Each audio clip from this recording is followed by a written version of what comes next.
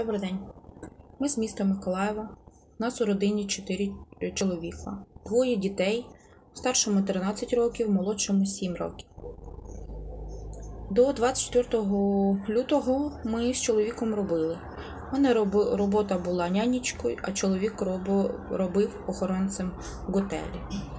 24 лютого мені подзвонила моя мама о 5 ранку, сказала, що почалась війна.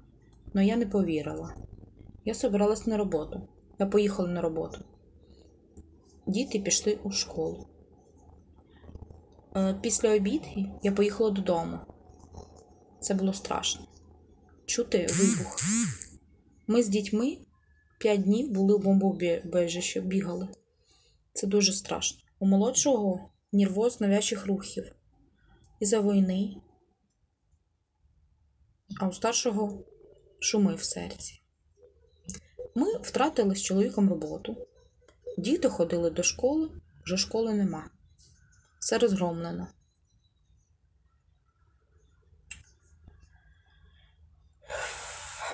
Ми 4 березня поїхали, нас евакуювали у місто Калуш, Івано-Франківську область. Ми отримуємо від держави допомогу та від ООН. Гроші йдуть всі на оплату жилья і на ліки. У чоловіка є трофічні виразки. Дуже хочеться, щоб війна закінчилась, щоб почався мир.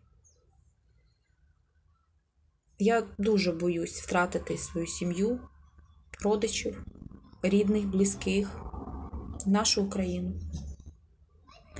Дуже вам дякую за допомогу. Нам дуже гроші треба.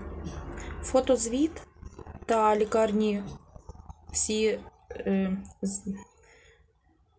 оці я можу предоставити, якщо треба. Дуже вірю в нашу перемогу.